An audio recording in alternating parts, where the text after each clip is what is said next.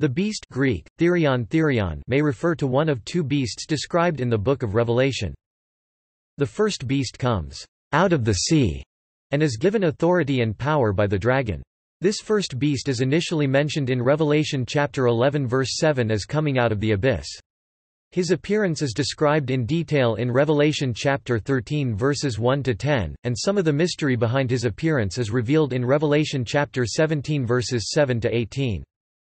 The second beast comes out of the earth and directs all peoples of the earth to worship the first beast. The second beast is described in Revelation chapter 13 verses 11 to 18 and is also referred to as the false prophet. The two beasts are aligned with the dragon in opposition to God. They persecute the saints and those who do not worship the image of the beast of the sea, and influence the kings of the earth to gather for the battle of Armageddon. The two beasts are defeated by Christ and are thrown into the lake of fire mentioned in Revelation chapter 19 verses 18 to 20. Topic: Book of Revelation. Topic: Beast from the sea. Topic: The description of the beast is found primarily in Revelation chapters 13 and 17. Chapter 13 gives the fullest description. John saw it rise up out of the sea, having 7 heads and 10 horns, and upon his horns 10 crowns, and upon his heads the name of blasphemy. Revelation chapter 13 verse 1. It was like a leopard, with feet like the feet of a bear, and had a mouth like a lion. One of its heads had a mortal wound which healed itself, causing people to wonder at it and follow it. Revelation chapter 13 verses 1 to 10. This description draws many parallels with a vision in the book of Daniel where 4 beasts symbolizing a succession of kingdoms come out of the sea in the forms of a lion, bear, leopard and a beast with 10 horns. In Revelation chapter 17 we learn of a third beast, scarlet in color, and some of the symbols are explained. The prevailing view is that the scarlet beast is another, distinct, visualization of the same subject as the beast of the sea, which is pictured with crowns on its horns, unlike the scarlet beast. The scarlet beast is shown being ridden by a harlot who reigns over the kings of the earth. Revelation chapter 17 verse 18. Whereas the beast of the sea is not described as being ridden, and is given power and great authority. The 7 heads represent both 7 mountains and 7 kings, and the 10 horns are 10 kings who have not yet received kingdoms. Of the 7 kings, 5 have fallen, one is, the other has not yet come. The beast itself is an 8th king who is of the 7 and was and is not and shall ascend out of the bottomless pit, and go into perdition. Beast from the earth. The second beast is primarily described in Revelation chapter 13. This second beast comes out of the earth whose overall appearance is not described, other than having 2 horns like a lamb, and speaking like a dragon. His purpose is to promote the authority of the first beast with the ability to perform great signs, even making fire come down out of heaven. This second beast is also called the false prophet. He speaks like a dragon, commanding the people of the earth to make an image to the beast that was wounded by a sword. It is declared that anyone who does not worship the beast or its image would be killed. The lamb-horned beast from the earth also causes all people to receive the mark of the beast in their right hand or in their forehead. Image of the beast. Those who dwell on the earth are deceived into making an image of the beast as a means to worship his authority. It is the lamb-horned beast who breathes life into the image of the beast, so that the image becomes alive and is able to speak. It also declares death to anyone who does not worship the authority of the beast. Those who are killed for not conforming to the authority of the beast are blessed through the first resurrection that allows them to rule in Christ's presence as priests during the 1,000-year reign. The second death has no power over these individuals who were victorious over the beast by not being deceived, even though they lost their lives on earth by his authority. Mark of the beast. The beast from the sea also bears a name, but this name is not given anywhere in the book of Revelation. However, his name corresponds to a numerical value, that of the number 666 or 616. This number is associated with that of a man. The mark can be identified by either the beast's written name, or the numerical value of his name. Without this identification, one could not buy or sell. Fate of the beast and false prophet.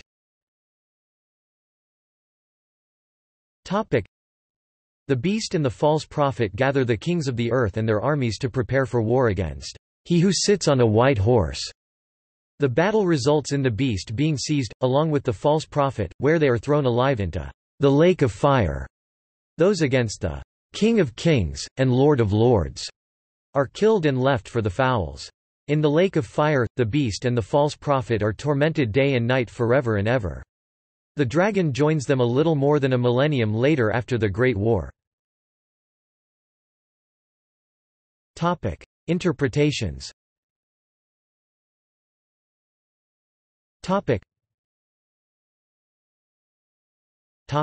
Preterism.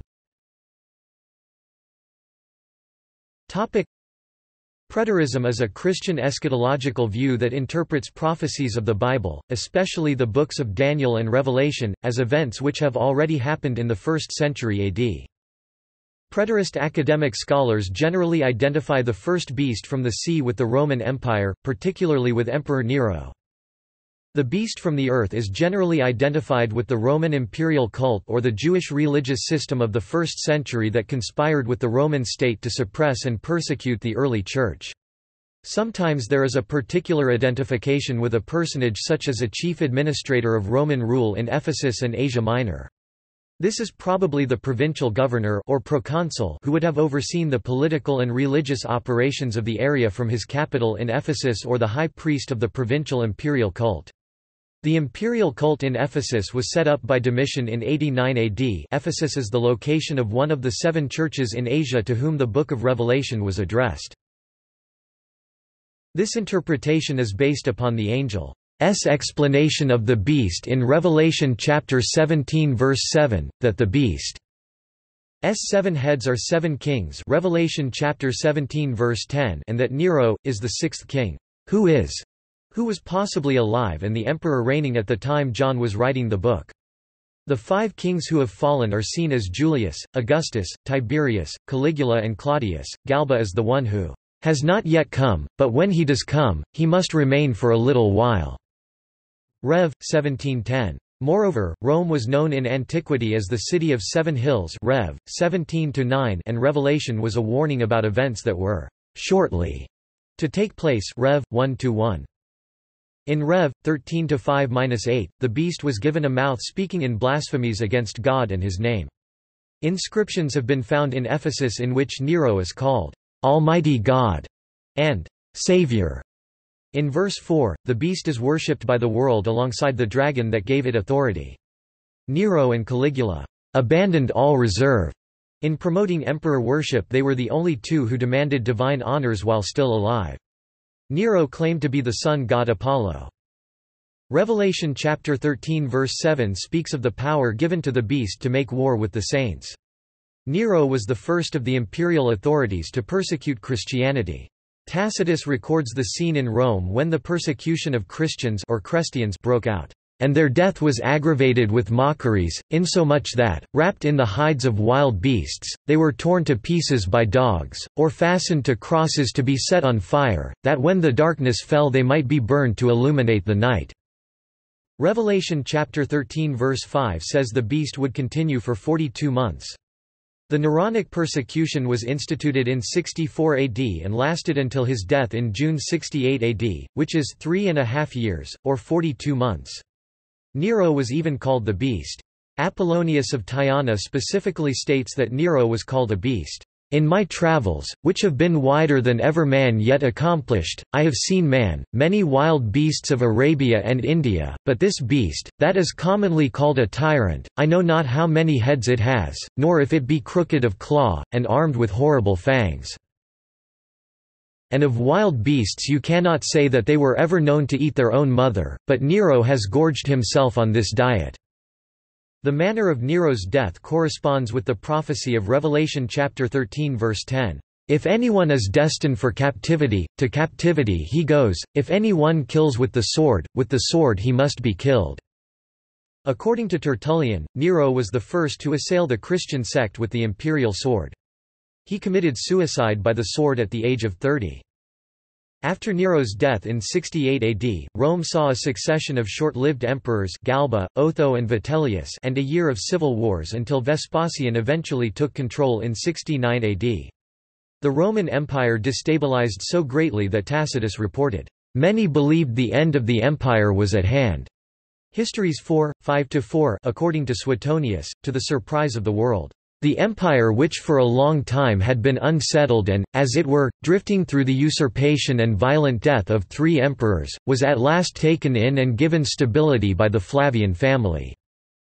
Vespasian 1–1. This may be a reference to the mortal wound on one of the heads of the beast, inflicted by the sword, which was later healed Rev. 13–3, Rev. 13–14.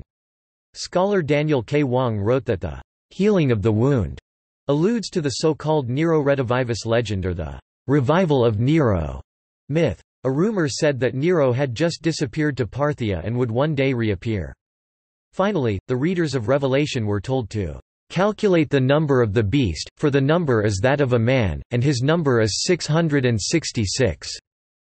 Rev. 13:18. John did not expect that his readers, who had understanding, to have any difficulty identifying the beast, since they could simply calculate the meaning of this number. Naren Kaiser, the Greek rendering, documented by archaeological finds, when transliterated into Hebrew Nern Quesar (NRWN-QSR), had a number of 666.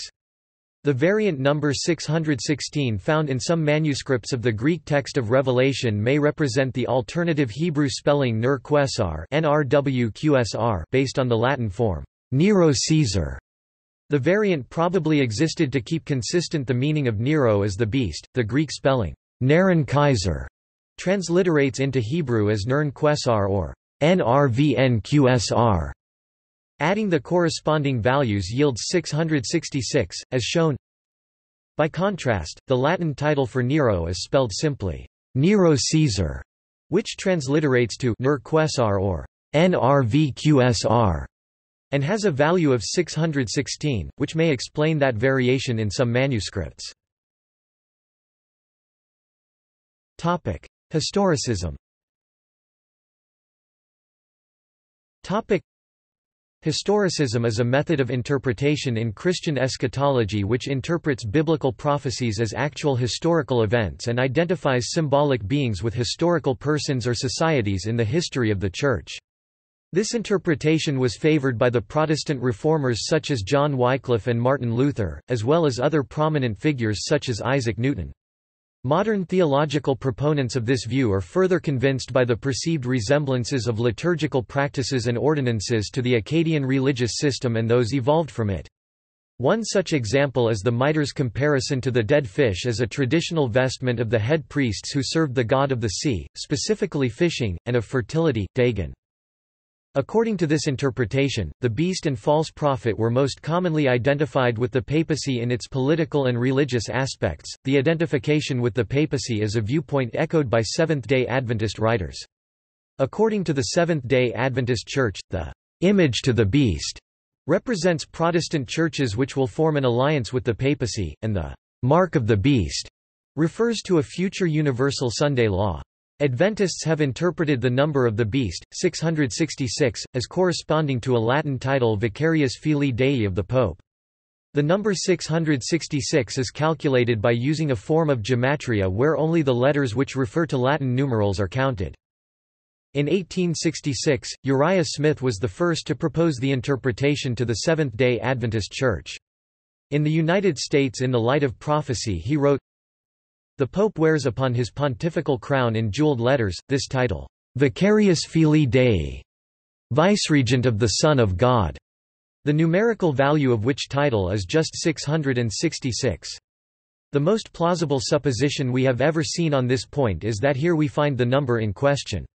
It is the number of the beast, the papacy, it is the number of his name, for he adopts it as his distinctive title, it is the number of a man, for he who bears it is the man of sin.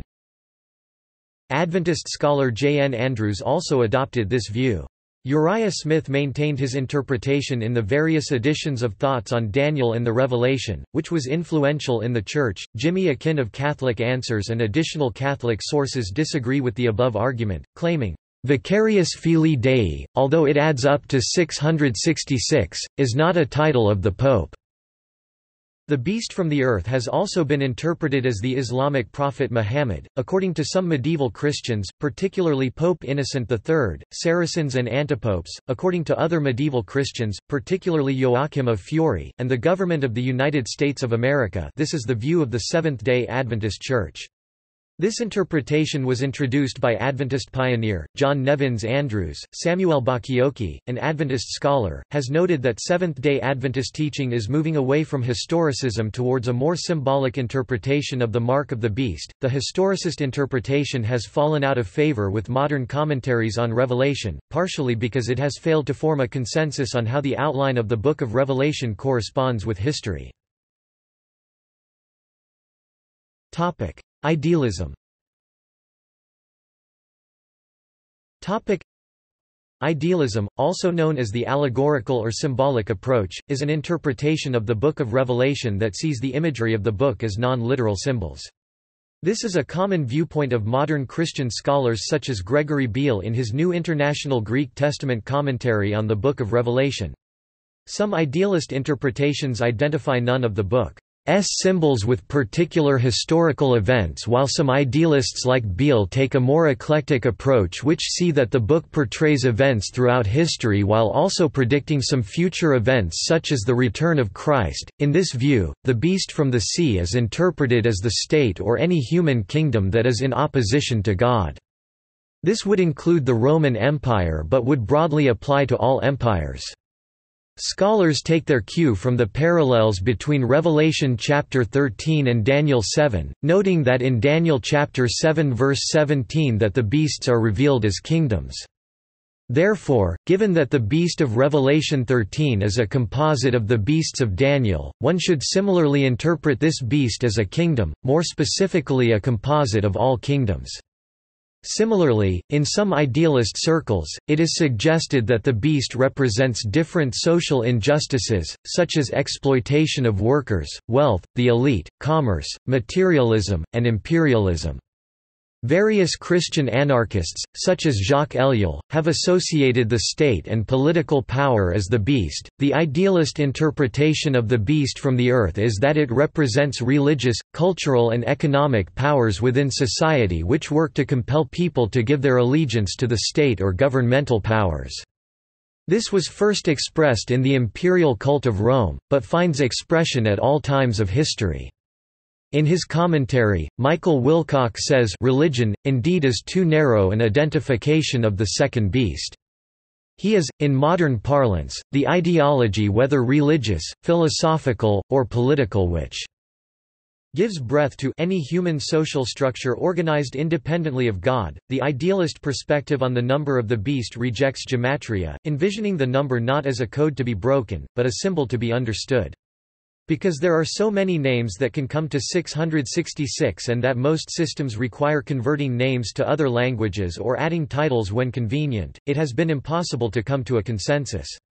Given that numbers are used figuratively throughout the Book of Revelation, idealists interpret this number figuratively as well. The common suggestion is that because 7 is a number of completeness and is associated with the divine, that 6 is incomplete and the 3 sixes mean completely incomplete. The idealist interpretation in which the beast finds expression in the socio-cultural, economic and political arena of all human activities since the existence of man best describes the scriptural perspective of the beast. This position was fully enunciated by Chaik Udolisa as his book. In this perspective, the image of the 4 kingdoms that were to rule the world as shown to Nebuchadnezzar were equated to the 4 beasts revealed to Daniel, and to the 7-headed beast revealed to John. The records of Revelation chapter 17 verses 2–3 and Revelation chapter 13 verse 1 show this beast to represent the kings of the earth. Furthermore, the revelation in Daniel 7 of 4 beasts comprising a lion, bear and leopard also correlates with the 7-headed beast as shown to John in Revelation chapter 13 verse 2 having the same features of the lion, bear and leopard. Thus the beast represents the kingdoms that will bear rule over the world from Adam until the second coming of Christ.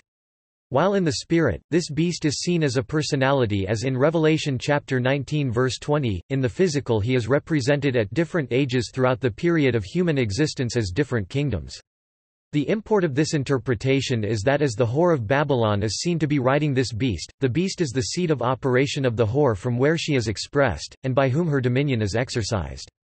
This corresponds to Revelation chapter 13, where the power exercised by this beast was completely that of the dragon.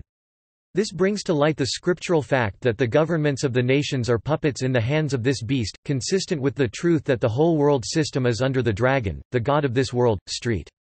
Augustine of Hippo takes a more idealist interpretation when he writes, "And what this beast is, though it requires a more careful investigation, yet it is not inconsistent with the true faith to understand it of the ungodly city itself, and the community of unbelievers set in opposition to the faithful people and the city of God.